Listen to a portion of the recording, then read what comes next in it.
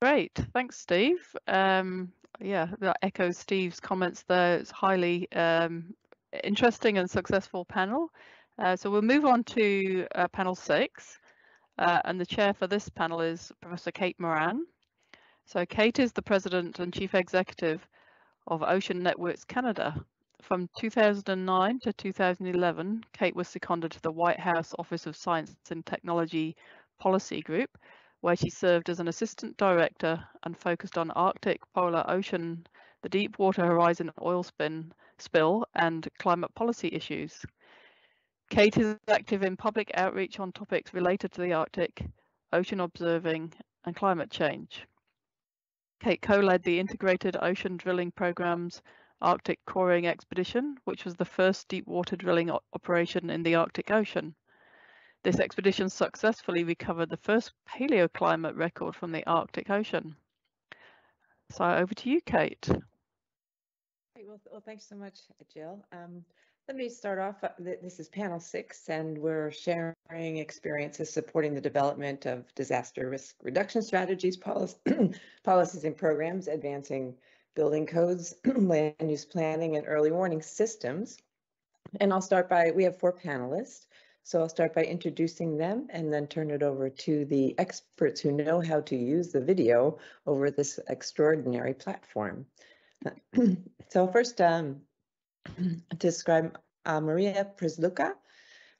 Maria is a chief specialist in geohazards and engineering geology, and she graduated in geodesy and cartography, where she specialized in photogrammetry and remote sensing at Warsaw University of Technology in Poland.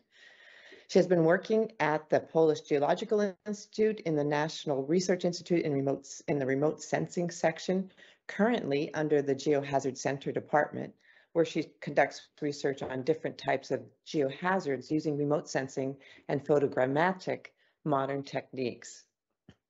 She's completed her PhD degree and was awarded a doctoral degree in 2017, where she worked on geostatistical analysis of the conditions of terrain surface subsidence identified using satellite interferometry in the Upper Silesian Coal Basin. The next speaker is John Macario Landano. He's a geologist with more than 34 years of experience in volcano and seismic monitoring, geological hazards, and risk assessment. He's an expert in GIS systems applied to geological risk assessment, and he has been teaching geohazards and risk assessments at several universities in Colombia. He's an expert in seismic tomography and volcano seismology. Currently, he's the technical director of geohazards at the Colombia Geological Survey. Atale Ayala is professor of geophysics, seismology, who was until recently director of the Institute of Geophysics, Space Science and Astronomy of Addis Ababa University, and currently heading the seismology unit. He is involved in teaching and advising postdoc students, coordinating and running the National Seismic Station Network of the country, data analysis and research. He coordinated and participated in several seismic experiments in Ethiopia, conducted in collaboration with overseas researchers in the last couple of decades. He was coordinator of the Sub-Saharan Africa Global Earthquake Model and founding president of the African Seismological Commission. He's a visiting fellow of Leeds and Bristol Universities. Professor Ayala is a fellow of the Ethiopian Science Academy. He is a 2021 International Award recipient of the American Geophysical Union in recognition for making an outstanding achievement. And then finally, last but not least, Andrew Tupper.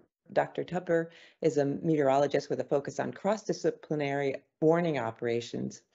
His career began with the Australian Bureau of Meteorology, working in aviation forecasting, climate information, computing, and operations leadership in tropical meteorology.